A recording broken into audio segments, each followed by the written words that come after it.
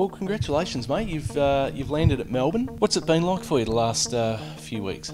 Pretty nerve-wracking. Didn't know where I'd end up or what I'd be doing next year, and I've just moved into a place, so a nice income would be good. But yeah, when I found out the news, I was over the moon. Pretty excited.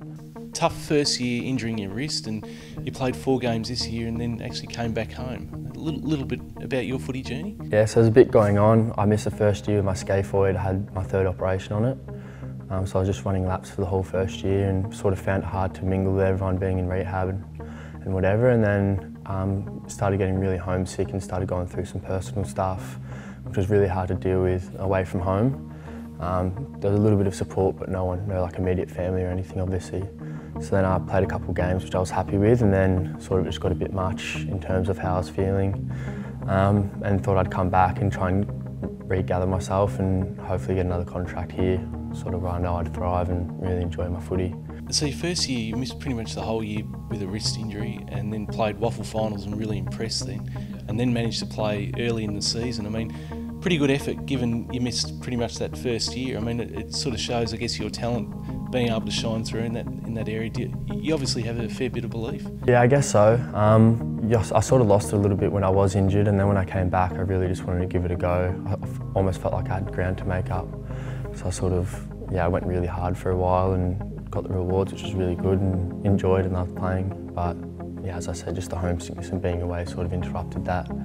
But yeah, I wouldn't mind getting that feeling back again, being over here. Great to be back in Melbourne for yourself. I guess it makes a massive difference. I mean, can you, having been back already for a little bit, talk about that and just how much it's improved and helped you? Yeah, well, I've got my girlfriend over here, Ebs, and then I've got my mum and dad, and I've got 2 brothers who I'm pretty close with. And where I live, all my mates are within a couple of streets or a suburb or 2 away, so I guess whenever you go through downs or ups, you've got people to share them with, which is something I couldn't do over there. Like after playing games or whatever, didn't really have anyone to sort of share those moments with, and then when things went wrong, I didn't have anyone, so it's just good to lean on people, I guess, and yeah, overall I just feel a lot better being here, more comfortable. And being a Sandy boy, you've got a bit of a connection with, I guess, Angus Brayshaw, and come through the academy and played in the championships a few years ago. I guess talk about some of your connections at the club. Yeah, so me and Gus got along pretty well in under-18s, so I was bottom age and he was top age, and I learned a lot from him, and I knew he was obviously a gun, and then took a lot from him. So yeah, we're pretty close at Sandy, and then yeah, it'd be good to catch up with him. I haven't seen him in a while. And we sort of got the same friendship circles, I guess, through a couple of people down where we live, Bayside. So yeah, that's going to be really handy, I think. And yourself as a footballer, how do you sort of describe yourself, I guess, for the Melbourne fans? Yeah, so probably a high half forward, sort of lead up marking sort of player, but especially over West, I like pushing into the midfield and sort of getting a bit of the ball and hitting in and stuff. But yeah, I think probably play both ends, which is good. Which could come in handy, yeah.